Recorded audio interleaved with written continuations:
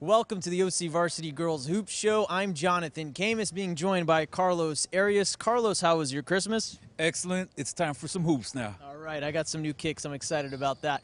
You can't talk about girls basketball without talking about Mater Dei. They went to Arizona last week and got it done. And the thing about the Monarchs this year, Carlos, they're doing it with a different style of play this year. Yeah, you know, the Samuelson sisters, Bonnie and Katie Lou, transferred in from Edison. And this was after Mater Dei lost 3 girls to the Pac-12 who graduated, Naira Fields, Jordan Adams, Alexis Williamson. So you're thinking, oh, it's rebuilding time at Mater Dei.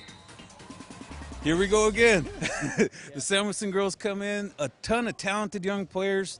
Mater Dei starts 3 sophomores, 1 junior and 1 senior. Their bench is loaded with young players. They go to Arizona. In their bracket, there's 7 nationally ranked teams. They knock them all out.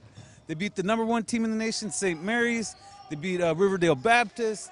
They beat Oceaning, I think is how you call it, from New York, and take the whole tournament title home. I mean, that is some impressive stuff. Yeah, good quality wins all on the road. And speaking of the Monarchs, we caught up with them earlier. We went in there and we were kind of the underdogs and we weren't expecting to do as well as we did. And well, we all believed in ourselves and we went out there and we played freely and we played with our hearts and we pulled out with the win. We have a young team and I'm a senior, but I'm new also, so it's kind of different. But I still think everyone on the court are leaders and we all come together.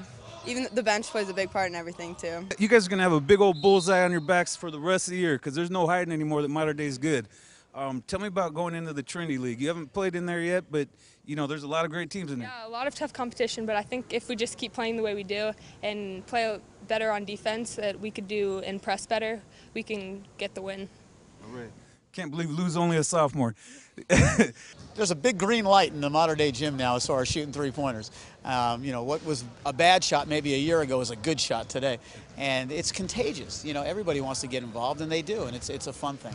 All right, thanks to the Monarchs for those interviews. But Mater Dei's off this week, Carlos. They're practicing hard, but they're off this week. A lot of county teams are not. There's some great tournaments going on this week. Tell me about a couple of them. Okay, the first one I want to talk about, there's a ton of tournaments going on, all right? But the first one is the Larry Doyle OC Championships, and that's being played at Edison and Marina.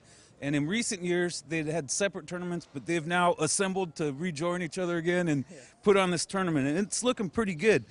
Corona Centennial is one of the good non-county teams out there. Laguna Hills, San Clemente, Edison, of course, and Orange Lutheran. Now, Orange Lutheran is the one that I'm looking at. They just came off the Santa Barbara tournament. They went out there and won the tournament champions, beat Bishop Montgomery of Torrance to win the title.